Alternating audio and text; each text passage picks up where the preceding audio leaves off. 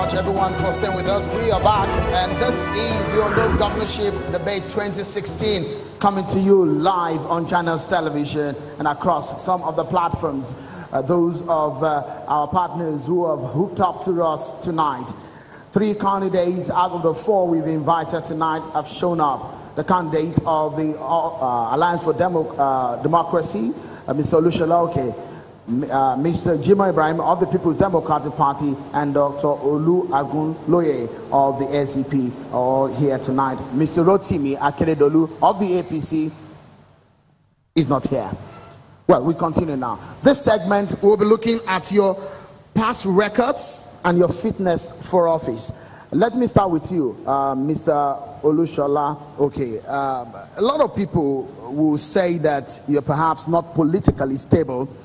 In the last 3 years or so, you have held membership of 3 different political parties.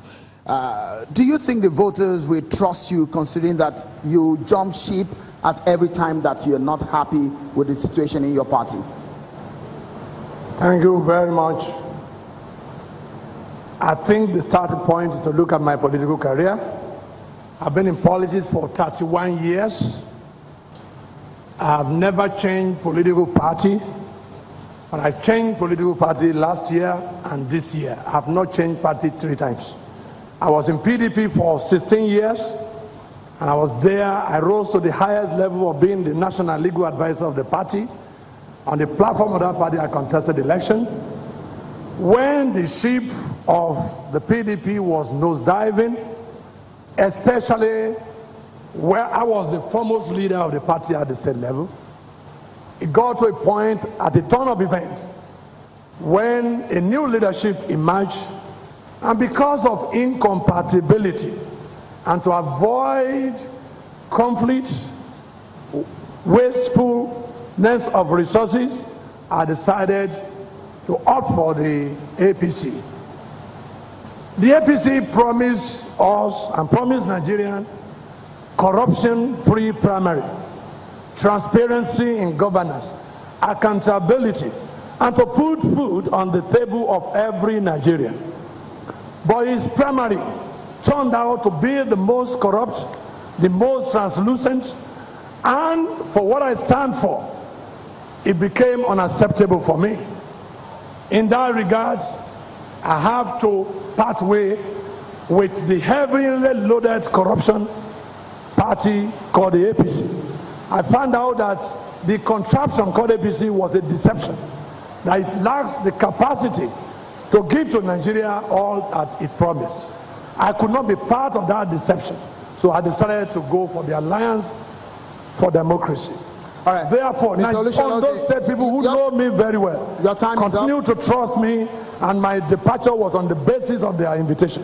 So they will trust me. Your time is up. I did say that in the last 3 years, you've held membership of 3 different parties. You moved from the People's Democratic Party to APC, I was in PDP and now you are in AD. 16 years, not 3 years. 16 years. I said in the last 3 years, you've held membership of 3 different political parties. That, I guess, is correct. You have also confirmed it. But if we continue now, let me do a follow-up quickly on the membership and you as a politician. Your party, after the 2012 election, congratulated the winner then, Mr. Olusegun Mimiko, but you did not seem to be happy with that. You said, and I quote you now, you said, "I am sure that those who congratulated Mimiko were not in Ondo State on the election day." Mr. Okay, if you lose this election, would you congratulate the winner? Come again? Should you lose this election, would you congratulate the winner? When I congratulate the winner, first and foremost, I'm believing the Almighty that I'm going to win the election. All we are urging on the INEC is to conduct an election that is credible, that is free and fair. I assure you, if I lose the election, in the unlikely event of my losing it, then I'll congratulate the winner. My take is that let the election be free and fair. We have been hearing lately people boasting that even if it's 1 vote, that they will be declared the winner. If one is declared the winner against the desire of the people of Ondo State against the rule of conducting election, of course, as a lawyer, I will challenge it. But if the election were to be conducted freely and fairly, I will concede victory and I will congratulate whoever emerges. Thank you. Let's quickly move to Mr. Ibrahim. A lot of people will wonder, how long have you been in the PDP, on which platform you're running now? How long? Yeah, I've been here for over 8 years. In the PDP? Oh, yes. A lot of people will maybe don't know that. Some people think that you've just entered into the People's Democratic Party. Some people even believe that you are a spoiler, that you actually don't even want to run for office. You just want to situation for your party. Is that so? Thank you very much, Sheon. People believe they forget history very fast.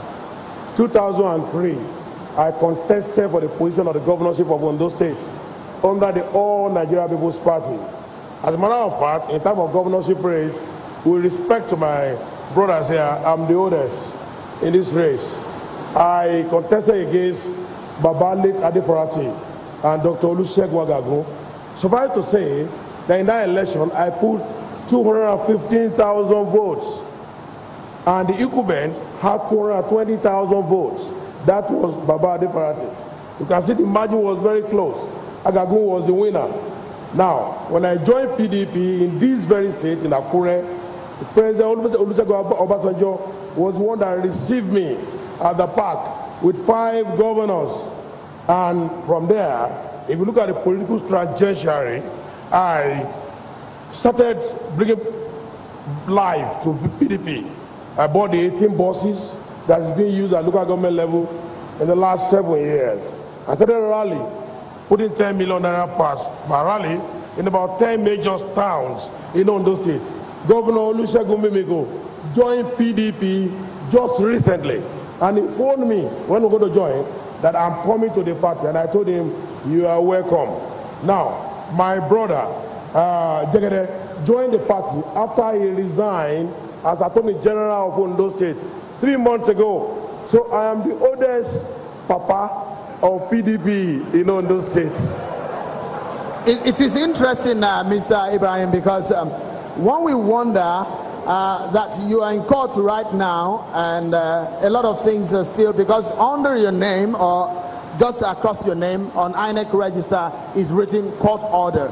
And a lot of people will wonder, where does that leave the voters who are looking to probably vote for you? They may be thinking that, is it a vote in crisis? No, it's a vote in stability. It's a vote in development. It's a vote in justice. It's a vote in hope. When we were in court with the other party. We won at the Federal High Court. We won at the Court of Appeal. And we're going to win at the Supreme Court. The issue here is about the local standard of the candidates standing election.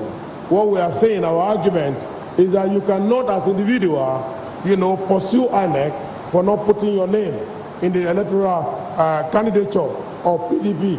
Now, what we are saying is that the Electoral Act does not allow for independent candidacy of any political party.